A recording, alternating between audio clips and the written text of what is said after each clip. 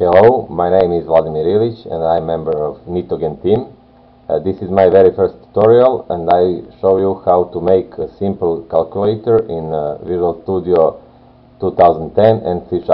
Okay, let's start Visual Studio 2010, File, New, Project, and from the dialog window choose Window Form Application, choose Name, Location and Solution Name. Okay. And here is our form. Drag and drop one radio button in our form from toolbox. Right click on radio button, copy, right click paste. Okay, right click paste 2 times, and we here have 3 radio buttons. Click on first, and in property windows on the right side change the name radio button plus, and text will be plus. Okay, click on second radio button, change text to minus, and name radio button minus, and click on third radio button, change the name to radio button multiply, and text will be multiply. Okay, now we need 2 text box for our variables. Drag and drop one, right click on it, copy, right click paste. Okay, click on our form, let it be a little bit bigger. Okay, click on first variable, click on first text box. Okay, rename it on text box A, click on second and rename it to text box B.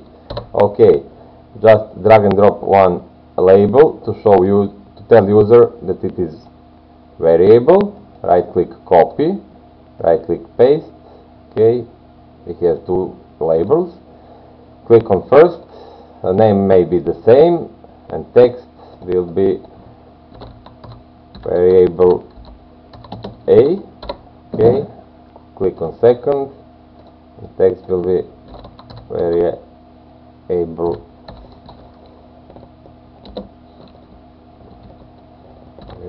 B.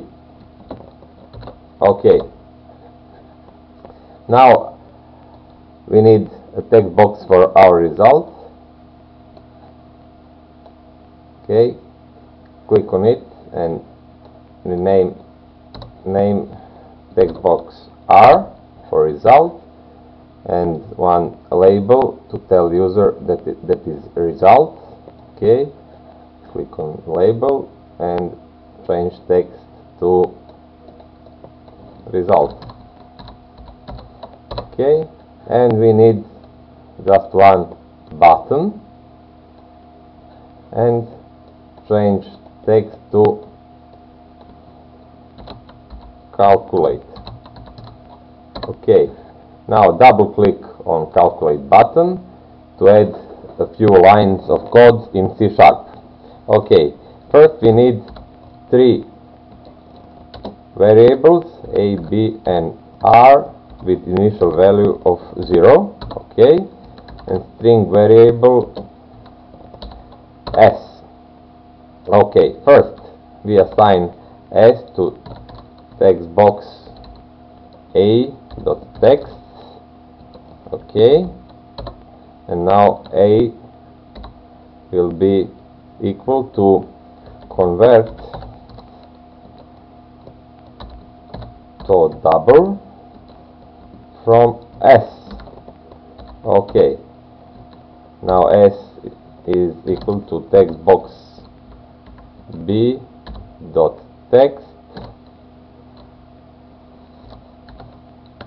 Okay, and B will be equal to convert to double from S. Okay, now we have 3 if statements for each of radio buttons. 1. Okay, first radio button minus dot checked equal, remember double equal, true. Okay, result will be A minus B.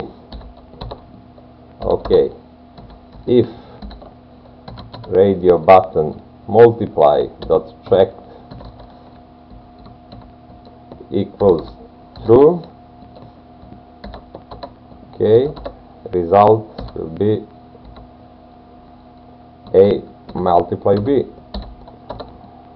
Okay, and if radio button plus dot checked equals true, okay, got to scroll down, will be A plus B.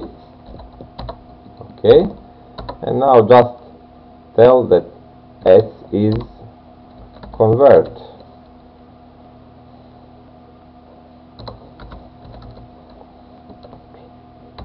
to string